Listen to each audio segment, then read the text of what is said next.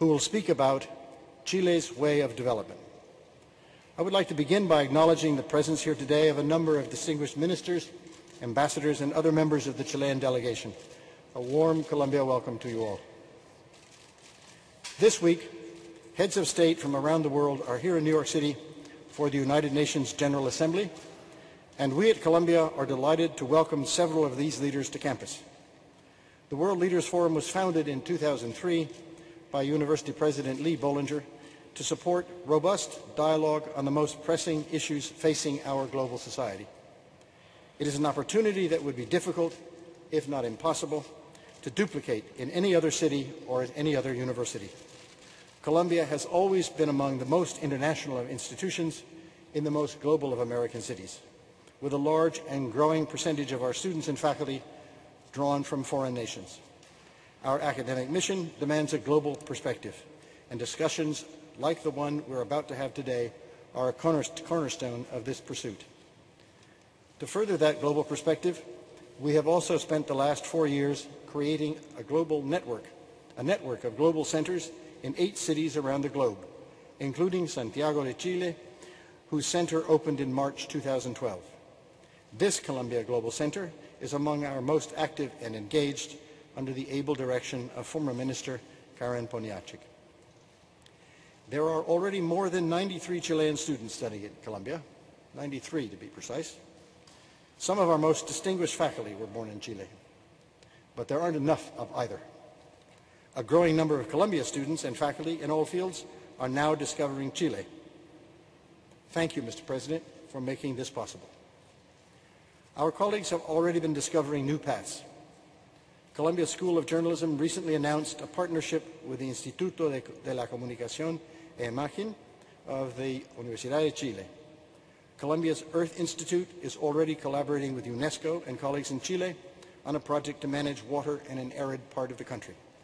Students from our School of International and Public Affairs have been conducting field studies with Chilean mining companies, and Columbia Business School students have recently visited the Carroce food processing plant to learn about Chile's exemplary business practices. President Piñera, a native of Santiago, is a Harvard-trained economist, a successful businessman, and a former senator. In 2010, he became Chile's first conservative president since military rule ended in 1990. He has tackled many challenges during his presidency, including reconstruction following one of the most devastating earthquakes in Chile's history, and the now famous rescue of the trapped miners near Copiapó. President Piñera is leading a country which marked its own somber commemoration of September 11th earlier this month, on the 40th anniversary of the Armed Forces coup in 1973 that installed a military regime headed by Army General Augusto Pinochet. Nearly a quarter century since the restoration of democracy, Chile has come far in terms of unity, human rights, and democracy, and has distinguished itself as a model for achieving sustained economic growth. Echoes of the Pinochet era still reverberate, however. Term limits prevent President Piñera from running for re-election this year, although nobody's ruling out future years. The leading candidates competing to replace him have captured the world's attention with a gripping story told by their intertwined personal histories. Former Chilean President Michelle Bachelet, who spoke at our World Leaders Forum in 2007, is the candidate of the center-left. She was tortured under Pinochet's rule, and her father, a general in the army, was tortured and killed. Evelyn Matthei is a member of the center-right coalition whose father was a leading figure in the military regime. They represent, along with President Piñera, a generation of leaders who have come to the center of Chile's political stage long after Pinochet's departure, but who nonetheless continue to confront issues informed by the nation's authoritarian past. Whoever emerges as the next president of Chile will be leading a country that is now acclaimed for its growth, productive workforce, and transparent institutions. Yet, like many nations, it is a country with an alarming gap dividing the rich and the poor. Earlier this year, President Piñera explained that the key to eradicating poverty and establishing Chile as a developed nation will be for the country to grow around 6%, not over 1, 2, or 3 years, but many more. This insightful and truthful comment is reflective of his tenure as President of Chile, a tenure that has been marked by a willingness to squarely face difficult problems and then present solutions in a straightforward and unvarnished manner. I'm now very pleased to invite President Sebastian Piñera to the stage to share more of his ideas on Chile's way of development. Thank you very much.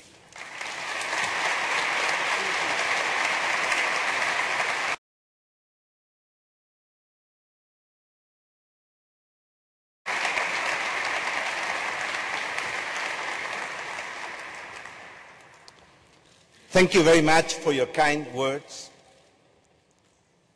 And as President of Chile, I'm very happy and enthusiastic because we have just signed a cooperation agreement with Columbia University, which will add up to the agreements that we already have with Berkeley, MIT, and Harvard, which are among the best universities in the world. And this is part of our commitment with knowledge, with science, with technology. Chile was the poorest Spanish colony in the end of the world, separated from the world by the driest deserts, the biggest ocean, the highest mountain, and the South Pole. But despite that, we have managed to become now the country with the highest per capita income in Latin America.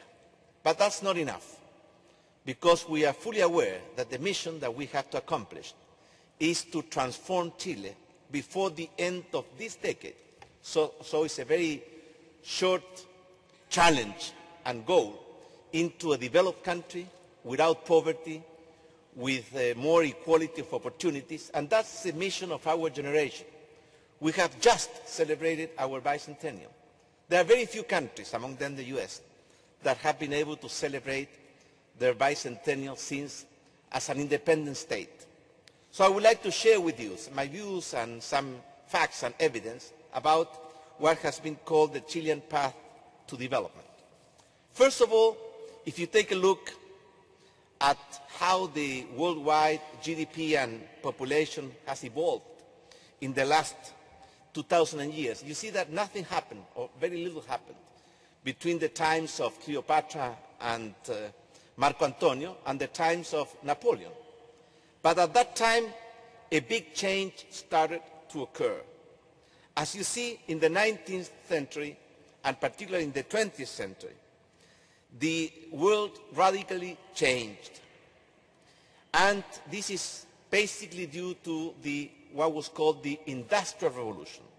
At that time, life expectancy almost doubled in a few decades.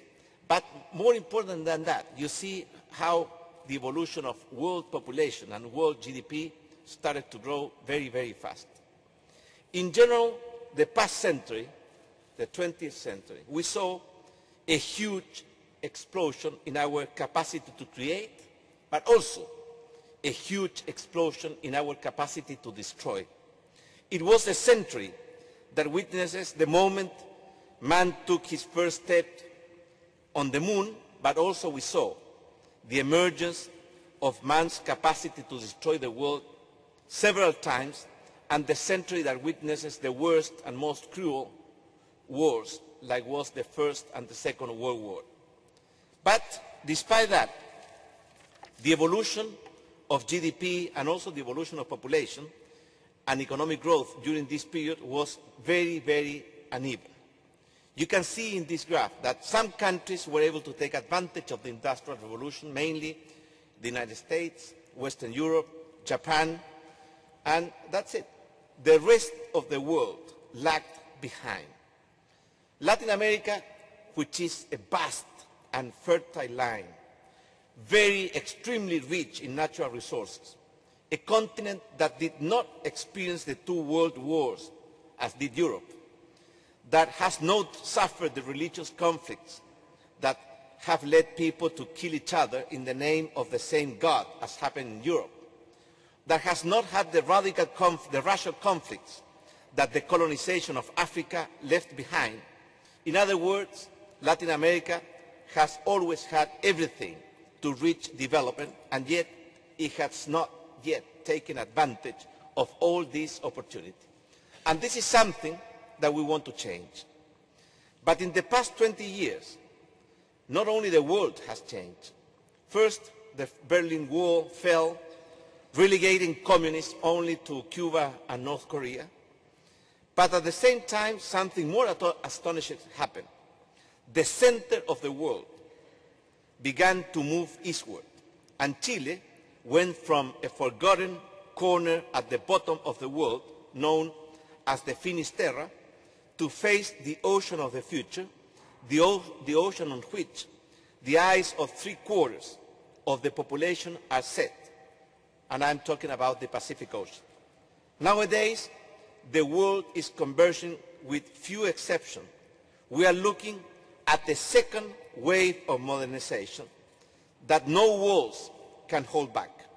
It is this new world of technology and information that has given a second chance to those countries that didn't took advantage of the first chance, which was the Industrial Revolution, to reach development and to integrate itself to what is called the First World. Let's see how the world is evolving now. The emerging economies begin to gain ground vis-à-vis the developed world. You can see here the participation of the share of total GDP by developed countries and emerging economies, and today it's basically a tie, 50-50%, which was not the case only 20 years ago. Especially China and India, the Asian giants, are recovering the place that they used to have in the world and that they lost. And you can see how they are representing a bigger and bigger percentage of the world's total economy. The emerging countries are recovering much faster than the developed world after the financial crisis of 2008. And you can see here how the recovery or the growth rate of different countries differs, especially between developed and developing countries. GDP projection by region shows that if everything continues as it is, China will become the largest economy by the year between 2025 and 2030, and that will imply a major change in the political, economic and social structures of the world. Now, coming back to Chile. In 2010, we celebrated our 200 years of independence. Here you have a picture with the 5 presidents that are still alive, and we joined together to celebrate this bicentennial. And now we want to take another step, a giant step towards development and defeating poverty. And for that it's good to ask us how well we have done or how poorly we have done. And the answer to that question depends with whom we compare ourselves. If we compare ourselves with the world, with Latin America, Chile has done a very good job, particularly as you can see there in the last 30 years, when we started to grow much faster than the rest of the region, and that's why we were able to move from one of the lowest positions in terms of per capita income to the first position in terms of per capita income. But by that standard, this country, which was so isolated, decided at a given point in time to integrate to the world. And right now, Chile has free trade agreement with more than 60 countries around the world, among them the US, China, Europe, India, Japan, Korea, you name it. So basically, this small country, which was in the end of the world, the Finisterra, is now a country which is willing to strengthen its integration to the world. If we compare ourselves with Latin America, you see that Chile was among the lowest per capita income in the region and now has become the country with the highest per capita income in the country and probably the country with the best opportunity to become a developed country and to defeat poverty before the end of this decade, because you have to put a date in order to transform a dream into a project, into a real commitment. In terms of comparing Chile with the rest of the world, you see that for a long period of time it was a kind of tie, then we lost and we lagged behind, but we have been able to recover and we are growing much faster than the rest of the world, and therefore we are moving in the right direction. Right now, Chile is in a position with a 20,000 per capita income to catch up some European countries like Portugal or Greece or including other countries. If we keep growing at 6%, we are part of the OECD, and therefore our task is not just to do better than other Latin American countries. Our real mission is to become a developed country in all the real meaning of that word. But if we compare ourselves with the best, you see that except for the last 3 years, we also have been lagging behind. Here is a comparison between the OECD countries and Chile.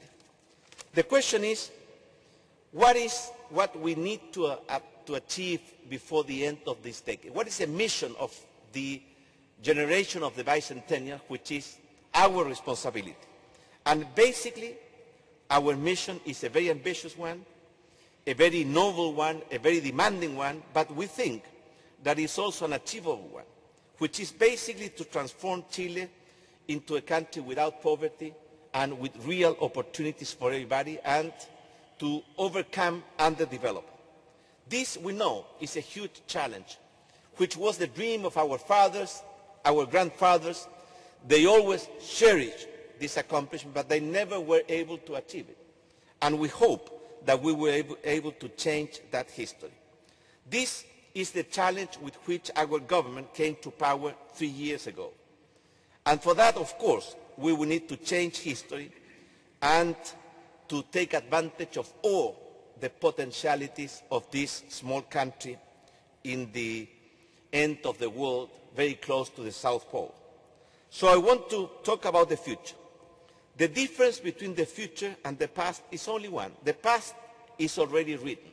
We can talk about it for years, but we cannot change a comma about it. But the future is something very different. It is not written, and therefore we can dip our pens into ink and begin to write it. And that's basically what we want to do. How? First of all, we are fully aware of the importance of what has been called the old pillars of development. A stable democracy, that we have it. Remember that Chile had been always, almost always, a very stable democracy since our independence, except for a couple of interruptions. The last one, as was mentioned, was in 1973, when a coup d'etat ended the democratic period and started a military regime. But we were able to recover our democracy in 1988, 89, together with the fall of the Berlin Wall and the Iron Curtain. And it was done in a very wise way. Normally, transitions from a military government to a democratic government occurs in the middle of political crisis, economic chaos, and social violence. This was not the case of Chile, because we learned from our mistake and we were able to reach a very deep and broad agreement in order to pave the way to the recuperation of our democracy. And therefore, we need to strengthen the old traditional pillars: stable democracy and rule of law, a socially responsible open market economy, and an effective state in the search of social justice. But we are fully aware that that is necessary but is not sufficient. In order to become a developed country, we need to avoid what has been called the middle income trap of developing countries. History has shown us that these three pillars are not enough anymore. In the 60s, there were many middle-income countries that wanted to become developed countries, and many fell into what has been called the middle-income trap. Let us recall the 80s and 90s, when many economies, especially those from Latin America, suffered from stagnation and turbulence for almost 20 years. And only a handful managed to move from underdevelopment to development. Among them, you can name Japan, Singapore, South Korea, Taiwan, Hong Kong, and that's it. That's why the transit or the evolution or the transition from underdevelopment to development has never been easy. And the best proof of that only a bunch of countries have been able to accomplish that goal. Mountaineers know very well that the second half of the ascent to the summit is definitely the most beautiful, but we are very much aware that it's also the most difficult and the toughest one. That's why in Chile we are trying to build or to strengthen the new pillars of development. And I just want to mention them. But the first one is that we need to dramatically change the quality of our human capital, and that means that we need to change and reform our educational system and our training system. That's why we are so enthusiastic about this agreement that we have with the Columbia University, because we are sure that you can be a very good partner in this challenge. The second thing is that we want to double or triple our investment in science and technology to become part of this society of knowledge and information. The third pillar is that we need to boost innovation and entrepreneurship, which is mainly or basically the most important renewable resource that we do have to attack this challenge and this effort towards development.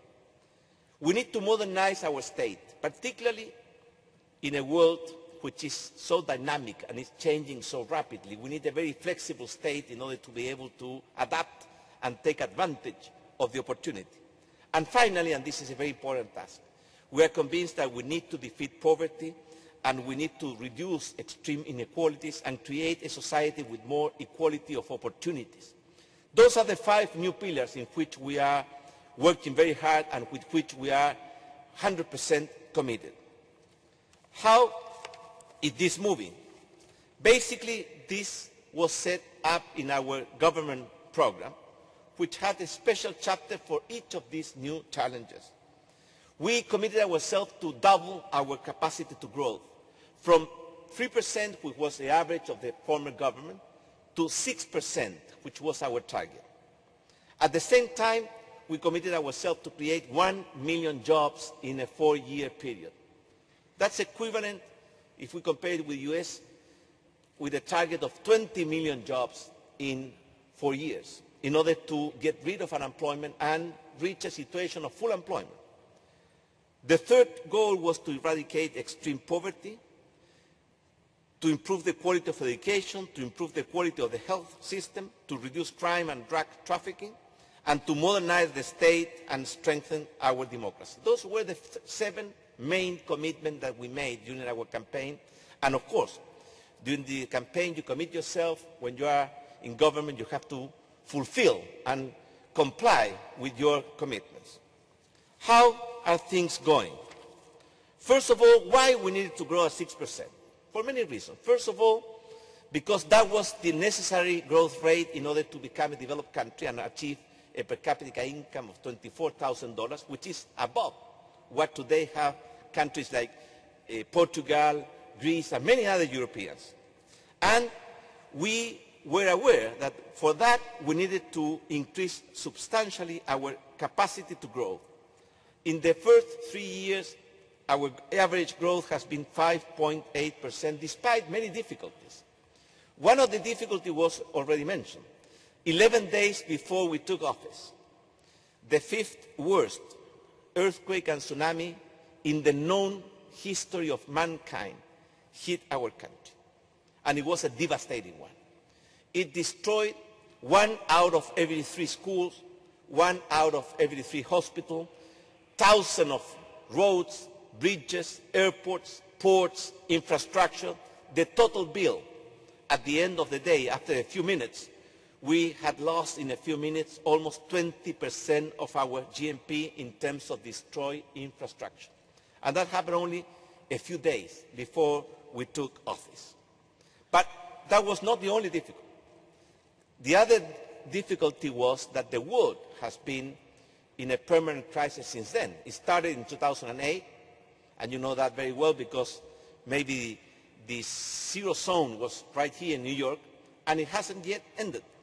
And that was a second difficulty that we had to face and address. The third one was that the country that we received was losing its capacity to grow and create jobs and increase productivity and improve salaries and increase investment. And therefore we had to change the tide, and that's something which you know very well is never easy. But those were the main difficulties. What has been the results? Basically, we can distinguish three periods in the last part of our economic history. The first is between 86 and 97, where we behaved as a hare. The growth rate was above 7%, productivity was increasing in a very substantial way, creation of new jobs was very strong, and we were growing much faster than the rest of the world.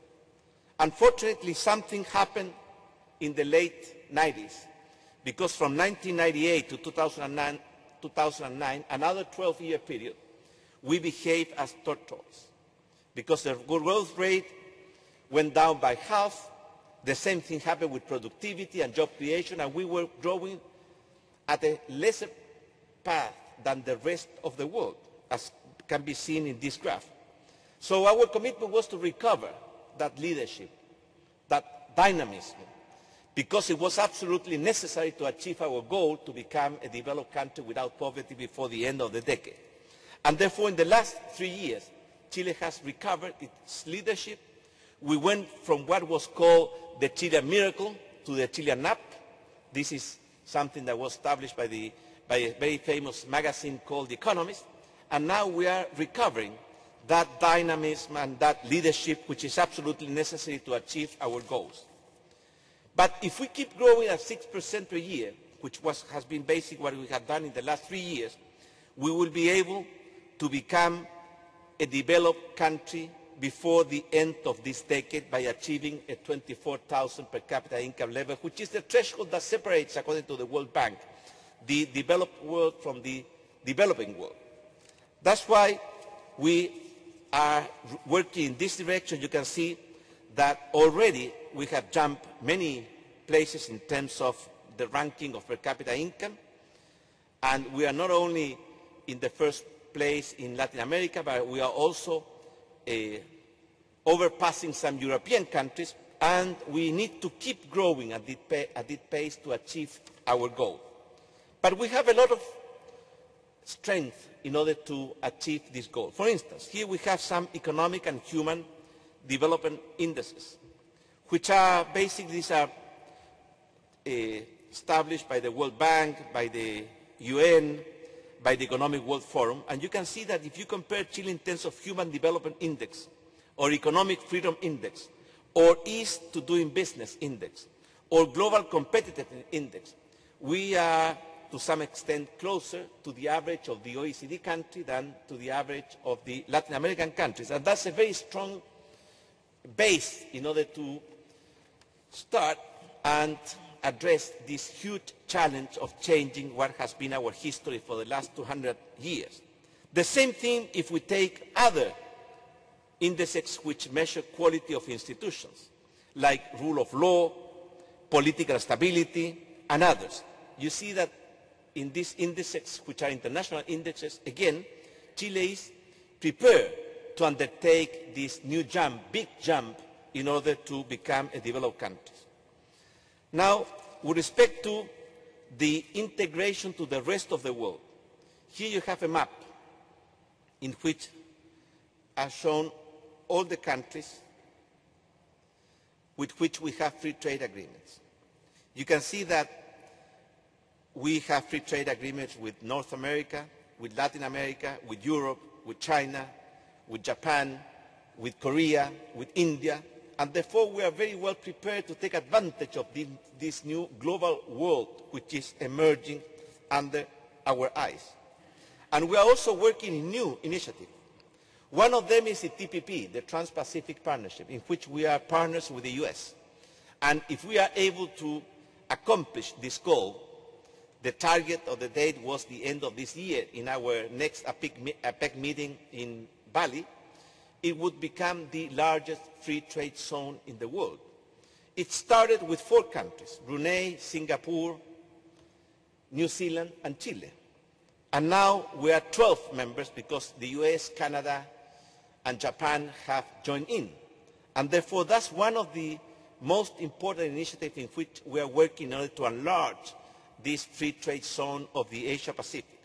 The second initiative is the Pacific Alliance, which is an alliance which is very new, very young. It was signed only 1 year ago in Chile, in a place which is called Paranal, where we have one of the largest observatories to see and watch the skies and the stars. But in 1 year, it has been extremely fruitful. Right now, we do have a free trade agreement between the 4 countries, which has liberalized tariffs for more than 90% of the goods and services that are being traded between these countries. But it's not only trade of services and goods. It's also an economic integration that takes into account physical integration, energy integration, and also free movement of people between all these countries. And we are joining forces in order to be able to take advantage of all the possibilities that this new Asia-Pacific world is offering and is putting in front of our eyes. But what have been the results? Here you can compare what happened in 2009, which was the last year of the former government, and what has happened in the last 3 years. You can see that growth went from negative to positive, and we are averaging almost 6% per year. Unemployment went down, and we are very close to a full employment situation. In terms of job creation, we have been able to create more than 830,000 jobs in 3 years and a half, which is the highest job creation rate in the history of our country. The same thing with exports. We have gone up from $55 billion to almost $80 billion. And productivity and investment of growth, which have been double or almost tripling our rate of growth of GNP, and therefore investment as a percentage of GNP is going up. That means that we are moving in the right direction, and if we keep at this speed and the same direction, we will be able to achieve the goal of becoming a developed country. Now, this of course has also to do not only with growth and economic variables, but also with the most important thing, which is improving the quality of life of our people. And here you have some indicators in terms of different aspects. For instance, in 2009, only 4.8 million people used to take vacations, summer vacations.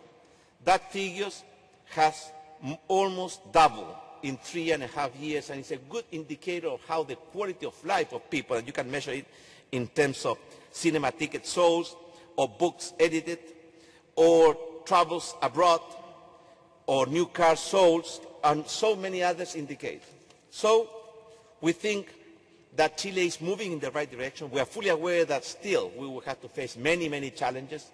We know that the second part of this adventure is the most beautiful one, but it's also the most difficult one. But at the same time, we are fully aware that this is our mission.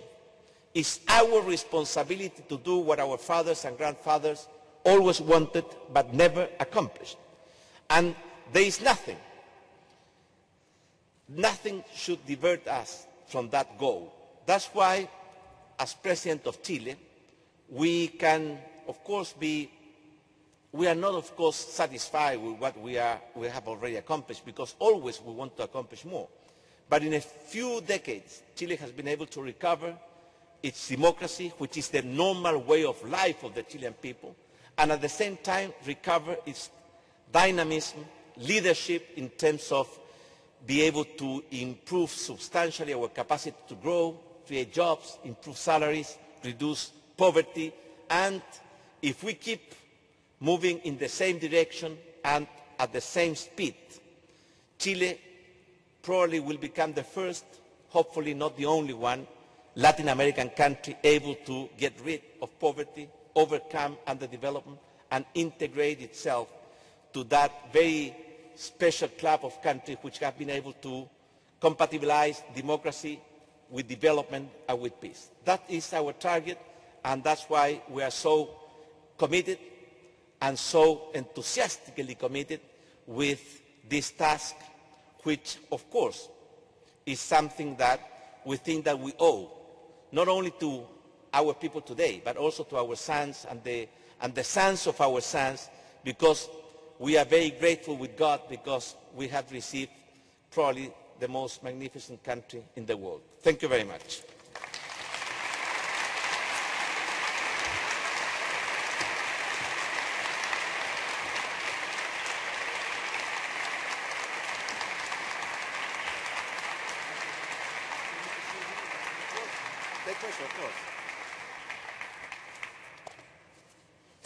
The floor is open now to questions. There are microphones on each of the two aisles, so if you do have a question, I urge you to go to the microphone. And when you ask your question, please let us know who you are and try to keep your questions brief. Over here. My name is Sarah Fakhri. I studied abroad in Chile a while ago, but President Piñera, as the first democratically elected center-right president after the transition, what would you consider your greatest accomplishment as president? Thank you, Sarah. I would say three things. First of all, to be able to reconstruct our country in 4 years.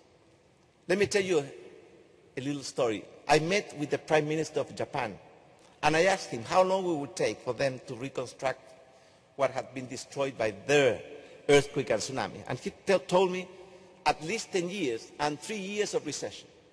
In our case, our target was 4 years to reconstruct and without recession. That's something which I think is a very important accomplishment, not only of the government, of course, of the Chilean people. The second is to recover our capacity to grow and to create jobs and to innovate, because that's something that is very easy to lose and is very hard to recover. And the third accomplishment is a more emotional one. And I remember those times with a great deal of nostalgia and emotion. It was the search and rescue of our 33 miners when they were lost in the depth of a mine in the driest desert in the world, and nobody knew where they were alive or dead, but the Chilean government had the will and the commitment to look for them and honor the commitment that I made personally with the families. I remember when I arrived there and nobody knew what was happening, I told them that we would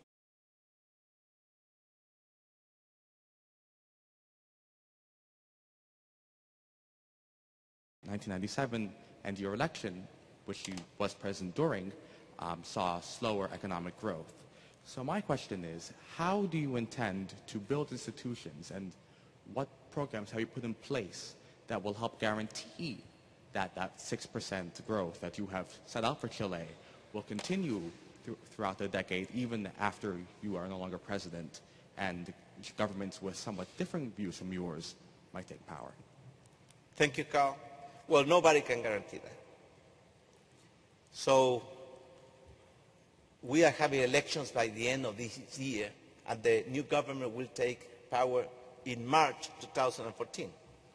And nobody can guarantee that a country like Chile will keep growing at 6% a year. So it will be basically the responsibility of the new government to keep this trend. And I hope that they will realize that the most important factor in growth is freedom. Freedom to innovate. Freedom to start new projects. Freedom to unleash all the forces that are behind freedom, and when you try to control those forces, the only thing that you will get is stagnation. So I cannot guarantee you that. Nobody can guarantee you that. That's something that will have to be achieved by the new government, but I hope that they will realize two things. First of all, that the best way to undertake this challenge is by reinforcing and strengthening our democratic system, the rule of law, respect for human rights. And the second lesson is that the best way to achieve that target is by unleashing the tremendous forces of freedom that lives in the heart of every citizen in the world, and particularly lives in the hearts of every Chilean, because we have proved that when we work in a democratic system and with unity, Chile has proved that we are able to achieve goals that may seem impossible for many people, and we have proved that impossible is nothing. Yes, over here. My name is Vasilis Fenakis. I'm a professor of Earth and Environmental Engineering at Columbia, director of the Center for Life Cycle Analysis. I echo and I applaud the message for freedom. I actually grew up in a country that was under military dictatorship at the same time with the military dictatorship of Pinochet. So I'm cognizant of the difficulties, and I applaud the pathway, the roadmap towards development. I have been looking carefully at the indicators that you have in terms of measuring the development, and I see, in my opinion, something that is missing, allow me, is energy. Actually, in the list of the scientists like me, we have energy at the very top, and that is not only for the development of the country, but also as a citizen of the world, that it is connected both with poverty and climate change and so many other issues. And I know that actually mining needs a lot of energy, and mining is concentrated in the northern part of the country, and you have the best solar resources perhaps of the world up there. And the Atacama Desert is very dry, so you don't have a lot of water to use it by burning coal and LNG. And I see a perfect synergy there between solar energy and the need for increased electricity for mining. And I know that your administration brought a law to the Congress, renewable energy law, that the Congress approved. And I think it's very important for that law to become a reality. And I know that you have political forces from the current status quo that they oppose any change. So my question is, are you behind this law? Obviously you are, because you brought it up. But what do you think of how you can overcome the political forces that are opposing this change, getting from burning more coal and more LNG and more diesel into solar and wind? Thank you, Nassim. It's right.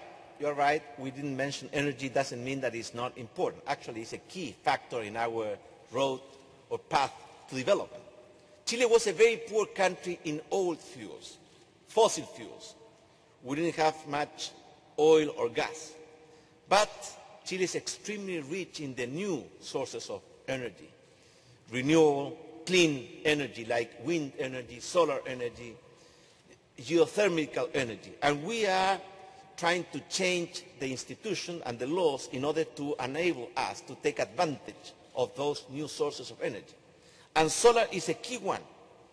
Actually, we are investing in new renewable energy more than 10 times what was the average of the past, because we are fully aware that it's a question of time when those new sources of energy will become economically competitive.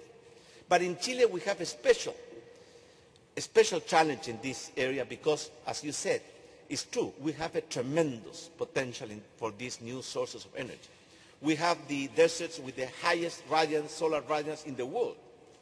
And we were having lunch today with people related to the energy sector, and they are extremely enthusiastic and optimistic about what we can do in Chile with these new sources of energy. That's why we're exploring solar energy, wind energy, geothermal energy, wave energy, and we are putting a lot of public money in order to promote, because we know that that will come, and we are trying to accelerate that time in order to have those new sources of energy right now when we need it.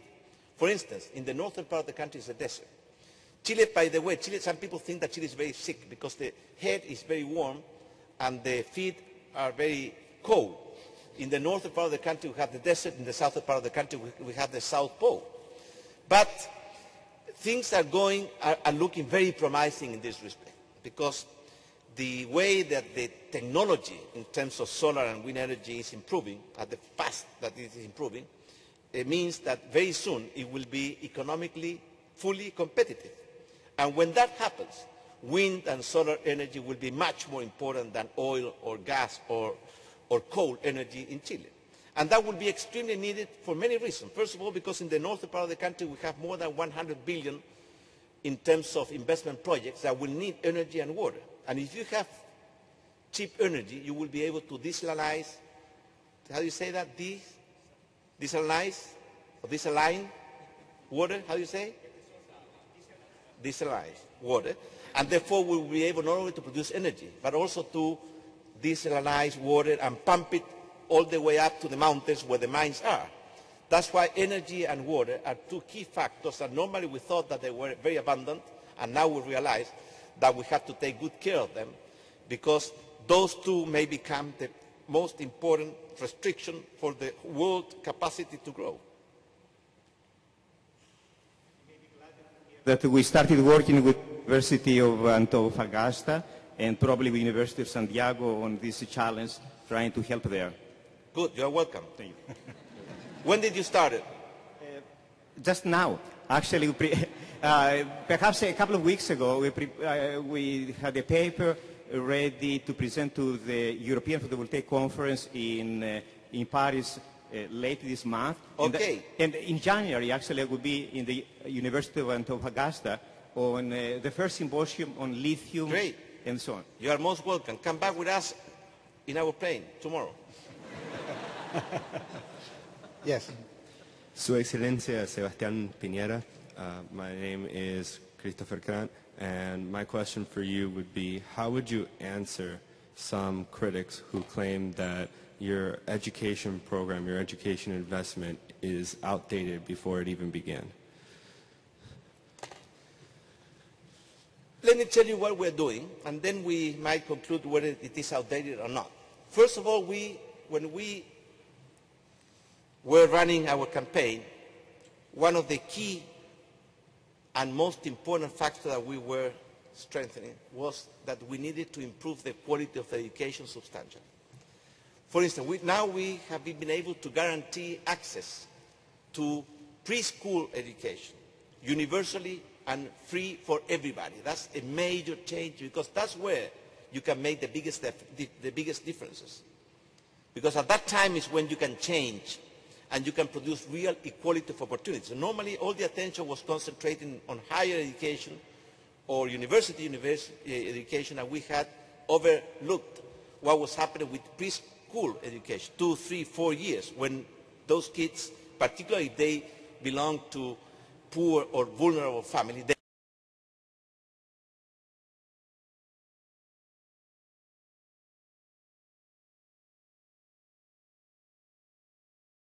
they need to have this input in terms of the right education and motivation, and that's something that we have already accomplished. Now we can guarantee our investment in education from $9 billion to $14 billion in 3 years. That's the highest jump in our investment in education in our history. But also we are taking into account what is happening with the higher university, because university education, because that's where we have had the most significant problems. What we have committed, first of all, that no student will be left out of university education because of lack of resources. And for that we guarantee scholarships for every student belonging to the 60% of the poorest household in Chile, and subsidized loan for the rest. And therefore today nobody in Chile can say that he will be left or she will be left out of higher education because of lack of resources, because the government is guaranteeing that. But of course, even though we're investing much more money in terms in a strategy that we have called 3x3, because we are trying to attack the 3 problems: access, financing and quality at the 3 levels: preschool, school and higher education. But of course we're just starting, and therefore it's true that what we have done or what we have accomplished up to now is not enough. Even though the quality of the Chilean education, we have been stagnated for 20 years, and I'm talking about these international measurements like the PISA or TIMSS exams, is finally improving, and in a very substantial way. That's why when people think that we can accomplish all the results in terms of improving the quality of education in a 3-year period, they are dreaming. They don't know what they are talking about. So if somebody thinks that all the results should be ready in 3 years, and because of that, because we haven't been able to reach that, he thinks that the system or what we are doing is not the right policy, I think that he doesn't have the right evidence to conclude that. We think that what we're doing is the right thing, because we are guaranteeing access, financing and quality education for every student from preschool, school, and higher education. Yes, over here. Thank you. Hi, I'm Johnny Cohen. I'm a first-year student, engineering student. And with the building of the Very Large Telescope in Chile, Chile has had a global presence in the scientific community. What is Chile doing to maintain this?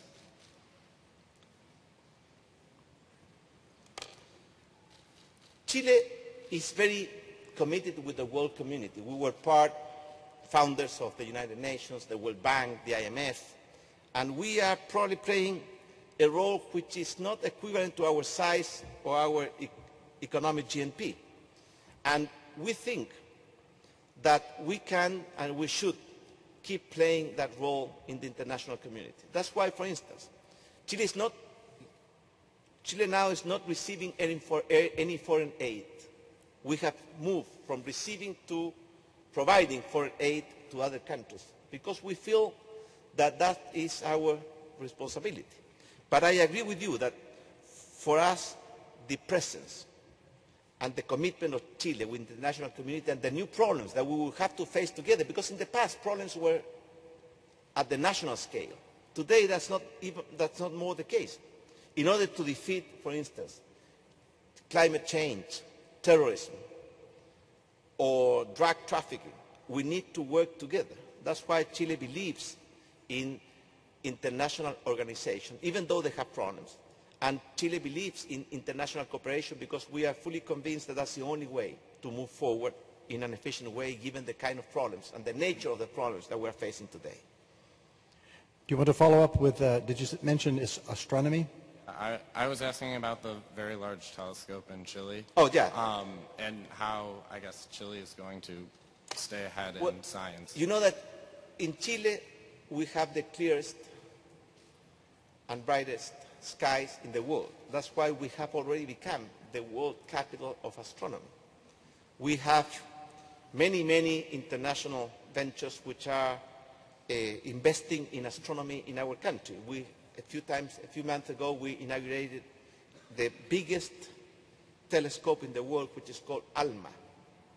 And we are providing all the necessary guarantees and facilities in order to keep moving in that direction and transform Chile, which already is the capital of astronomy in the world, in a real center for research and development. And we are planning to open another telescope which will be called the Extreme Large Telescope, that will be able to go back in the history of the universe. Right now, we have been able to go back 12,300 years back in the history of the universe.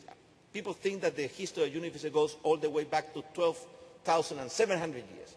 With this new Extreme Large Telescope, we will be approaching, or we will be getting closer to what was called the Big Bang, which is considered the origin of the universe. And therefore, we are very enthusiastic about that. We are providing not only our skies and our facilities, but also we are investing a lot of public and private money in developing that area of our society. Thank you. Yes, sir. Buenas tardes, Su Excelencia. My name is Jose Francisco Charger. I'm a first-year student here at Columbia College. I was just in Chile a month ago. It's beautiful, by the way. I've been there before. I'll probably go there again. I loved it. But when I was there, I noticed there were a lot of protests that were going on regarding issues like education and healthcare, where the people are demanding that the government isn't doing enough, or maybe the government, they don't know what the government's doing. One, what would be your answer to those people who are demanding these things, and what are you putting in place for that? And my second question is, Chile is always comparing itself with the rest of Latin America and with the OECD countries, and we can see that there's obviously like a gap growing between Chile and the rest of Latin America.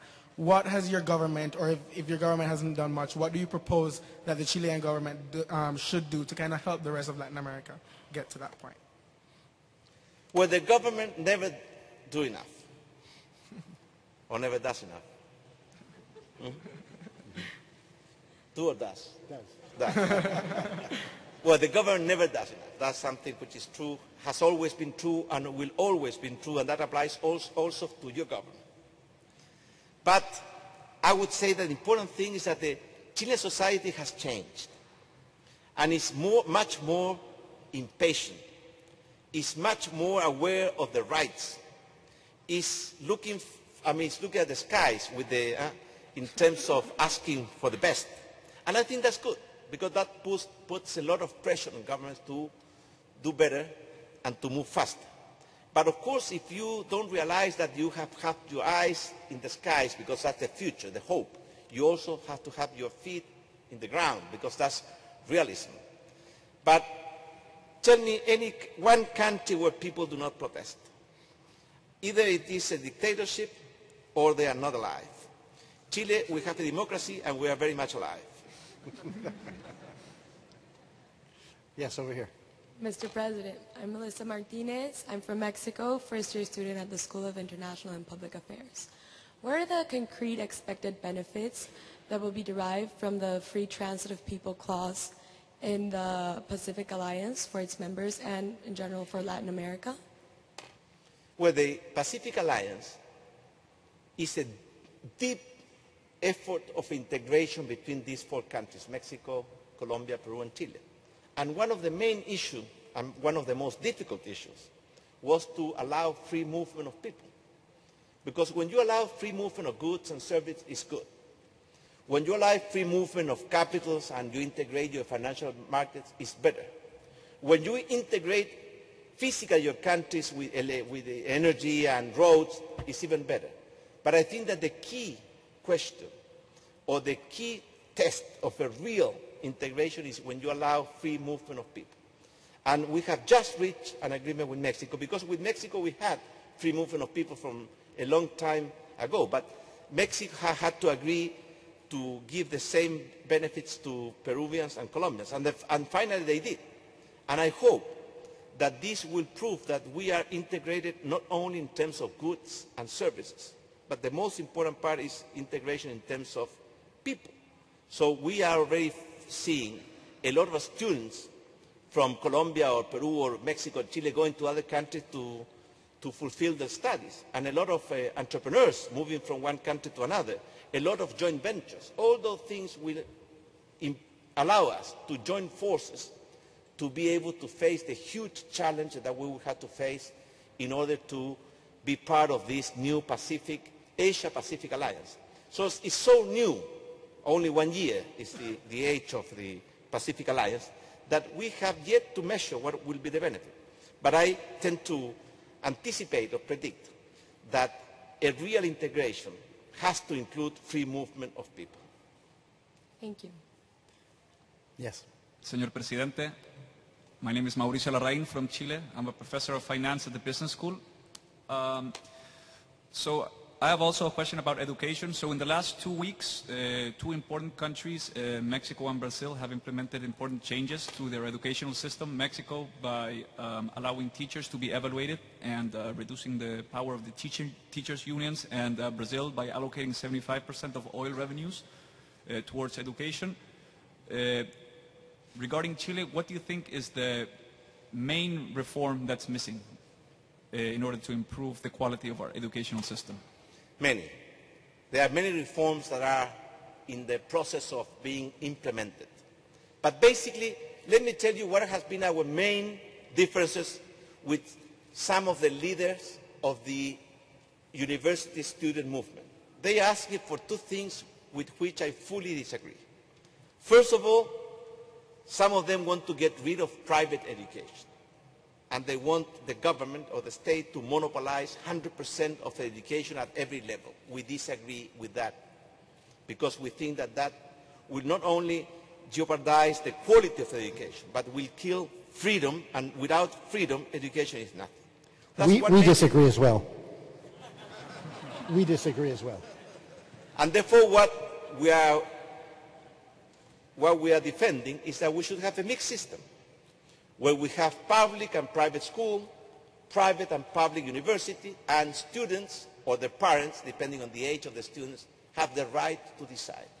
We have not the right to take that power decision from the students or from their parents. And that's a big difference. Because if you get get rid of private education, at the end of the day, the government will monopolize education. And from there to the step where they will try to utilize that monopoly in terms of trying to influence people, I think that's a huge risk, not only for quality, but also for freedom. And therefore, we are defending a mixed system where you will have private and private school, private and public university, and we are defending the right of students or parents to decide where they want to study and what they want to study. We don't think that the government has the right to take away that decision power from the people. That's one big difference. It's an ideological difference. That's why we say that the government has the duty to guarantee that everybody will have access to preschool, school, and higher education. But we don't have the right to take away that decision from the students or their parents. And that's why we are defending that we will give scholarships or loans to everybody, but we will not interfere with the decision with respect to where and what to study. That's one big difference that has been there for the last 3 years. The second big difference is that we don't agree that education should be free for everybody at every level with no conditions. Because Chile is still a country that has a lot of social problems. And therefore we say that the government will guarantee free education at preschool and school level. But at the higher level, which is the university level, we will guarantee access and funding. Scholarship for 60% of the students, loans for the next 30%, and the richest 10% will have to pay from their own pockets from their education. And many of the students are asking for free education for everybody at every level with no conditions.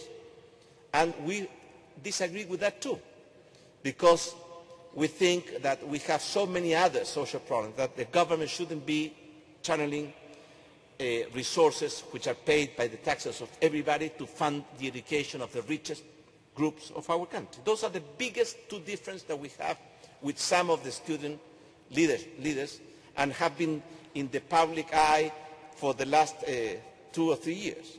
And we have not and will not give up on any of those two positions. Finally, what we are doing, of course, is trying to improve the quality of education, and for that we need to improve the quality of teachers. And teachers worldwide don't like to be measured.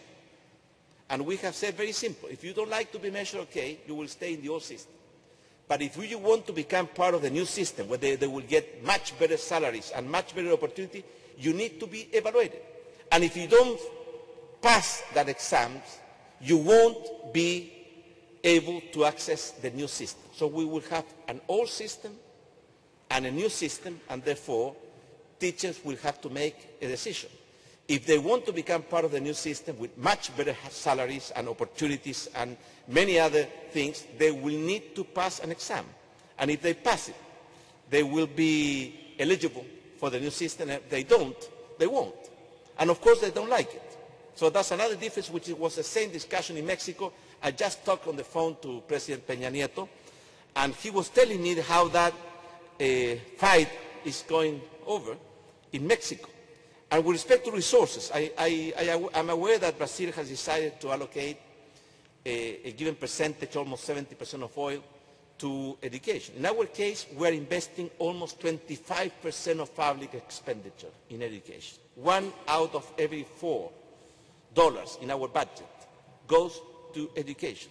And that's one of the highest percentages in Latin America and one of the highest percentages in the world.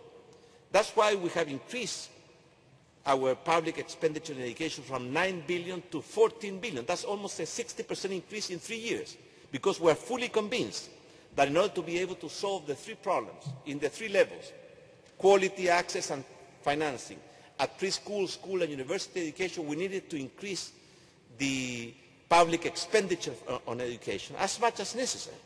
And by the end of this week, I will present the budget for 2014. And again, education and health will be the 2 sectors with the highest increase in terms of our budget.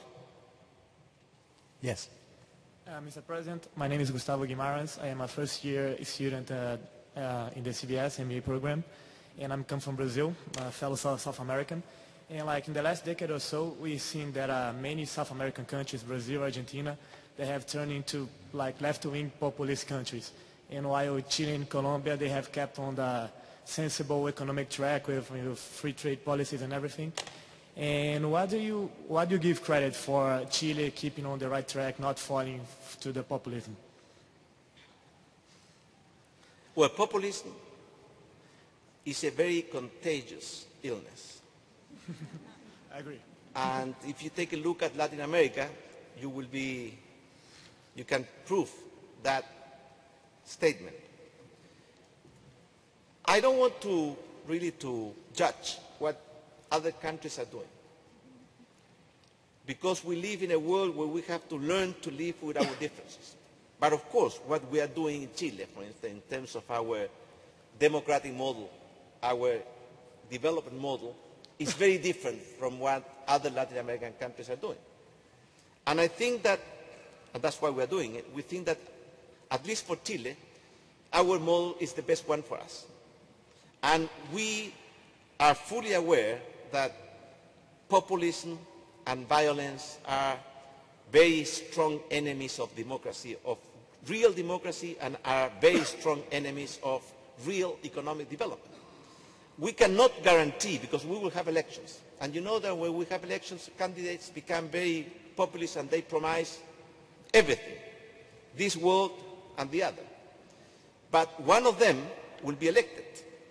So my only message to the candidate, remember that one of them will have to honor their commitments, and therefore they have to learn that they cannot promise what they cannot fulfill, and therefore they will have to be, or they should be, much more responsible. And that's something which is very difficult to put in the ears or in the minds of candidates, because what they say back is, look, first I have to win and then I will be responsible. But many times you are caught with your own promises and commitments while you were a candidate. That's why we hope that the election that will take place in Chile by the end of this year will not change the path or the speed of our transition towards development. I've been informed that the President has other obligations, and I'm sorry to cut off conversation so quickly, so perhaps the first two people on each side could ask their questions all at once, one after the other, and the President will respond. And I'm afraid the rest of you that we won't have time. Starting here. You can send me your question by email. No problem. I'll do it tonight. Yeah. No. You can make it right here. Sure. Thank you so much, Mr. President, for your inspiring Unless you want talk. to give your place to somebody else. No, it's okay. Yeah, I can. I'm a sophomore at Columbia College, and I'm a student from China. As you know, China and Chile enjoy a very strong historical relationship, and Chile was actually the first South American country to recognize mainland China. So my question is, what is the current cooperation between China and Chile in terms of political and economic cooperation, and what other steps that can be taken to further these cooperations? Yes, over here. Thanks so much for your time. My name is Camila Fierro. Both my parents are Chilean, but I was born in Ohio.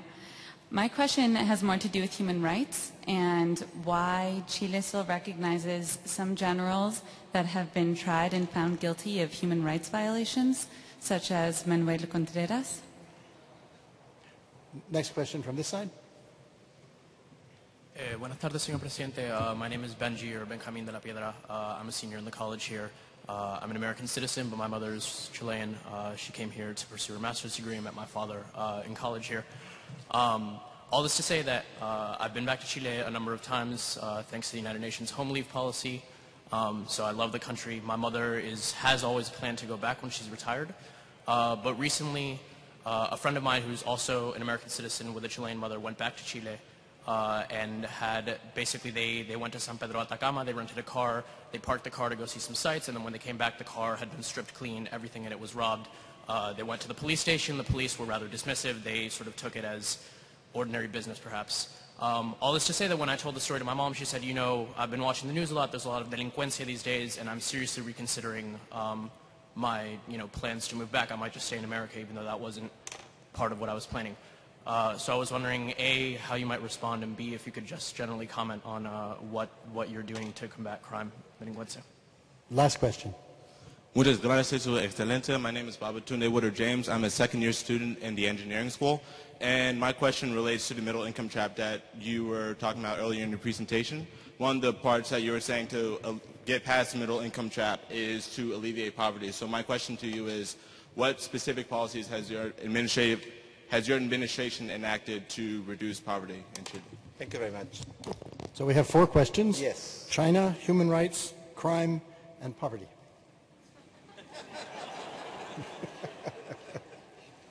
Well, it's true that we have had for the last 42 years a very strong and special relationship with China. Chile was the first country to recognize China more than 40 years ago, the first country to recognize its condition as market economy, the first country to support its application to the World Trade Organization and many other things. And I have had the chance to visit China as a citizen, as president. And by now, China has become by far the largest trading partner of Chile, much larger than the US or Europe, and growing, and not only in terms of goods and services, because now we are entering into the phase of investments. What has to be done in the future? First of all, we need to incorporate investment and try to reach a treaty to protect investment in both in China and Chile, and to reach another agreement in order to avoid double taxation. That's something that is being worked right now with China. But many people were very afraid with this integration with China, but it has proved that in order to compete with China, you need to be very flexible and very active, and we have a very healthy trade with China right now, and as I told you, it has become the largest trading partner of Chile and many other Latin American countries, and by far. And we are working on the TPP. China is not part of the TPP, but eventually one day it will become part of it, and at that time that TPP will be by far the largest free trade zone in the world. With respect to what Camila was asking about human rights, it's very simple. We had a very dark period in terms of human rights in Chile. From 1973 to 1989, which was the time of the military regime, huge, permanent and unacceptable human rights violations took place in Chile. But after we recovered our democracy, one of the main lessons that we have learned, that under no circumstance, in no place, and in no time, human rights violations could be accepted, because they always have to be rejected. And people that were involved in those human rights violations, for instance, you mentioned General Contreras, he has been judged and condemned by the Chilean justice. Actually, I think that his condemnation is for more than 300 years in prison. So we think that in order to be able to reconcile the country, we need to move forward and do our best efforts in terms of finding more truth and providing more justice, because that's the only way to a real, solid reconciliation within the Chilean society. With respect to the question made by Benjamin, well, first of all, tell your mother that she is most welcome in Chile. So maybe she had a bad experience. I can tell you something similar to me happened when I was in San Francisco a year ago. It doesn't mean that because of that I don't want to be here once and again and again.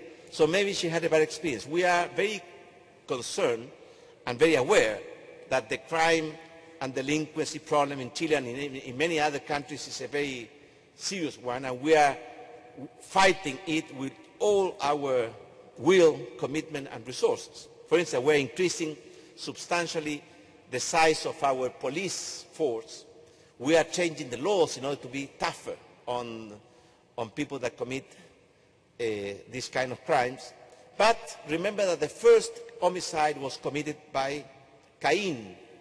And at that time there were only 4 people in the earth: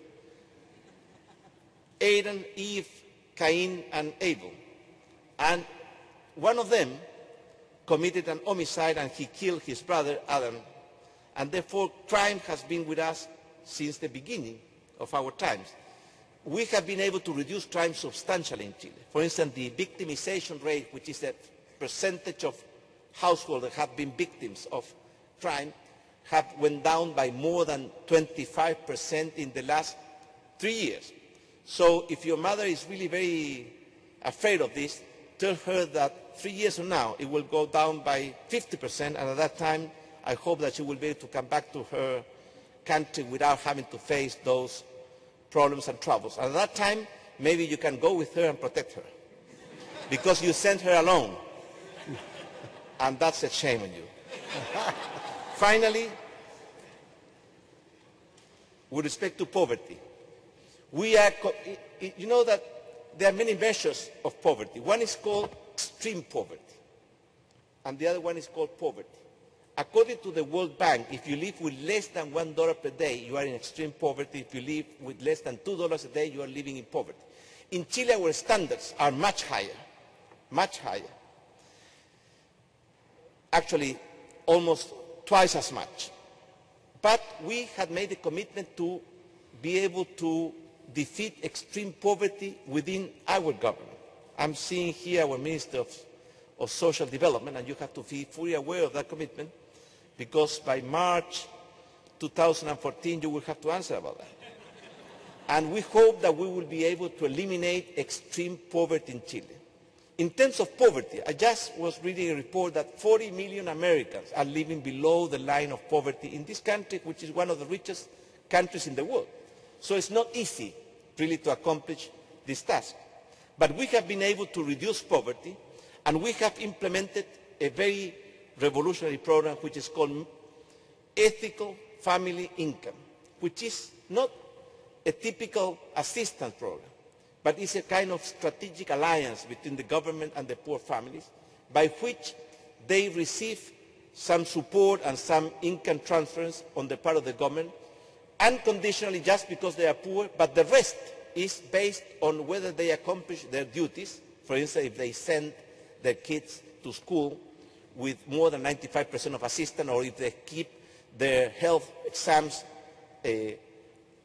on time, and they receive even more if they are able to reach some goals, for instance, improving the performance, the educational performance of the kids, or if they join the labor force. And this program, which is called the Ethical Family Income, has been designed to be able to defeat extreme poverty during our 4-year periods, and to defeat poverty before the end of this decade. And therefore, for us, the country with which we are dreaming and with which we are committed is a country that is not only developed in terms of per capita income, but is developing in a much more integral way. And one of the key aspects is a country without poverty, with more equality of opportunity, and that will guarantee everybody dignity in its life just because they live in Chile, and also opportunities to fulfill their dreams and to take advantage of their talents.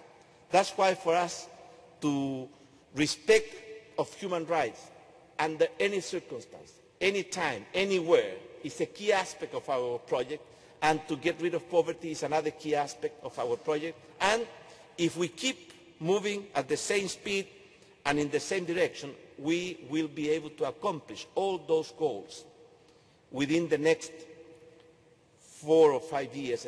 That means before the end of this decade. Thank you very much.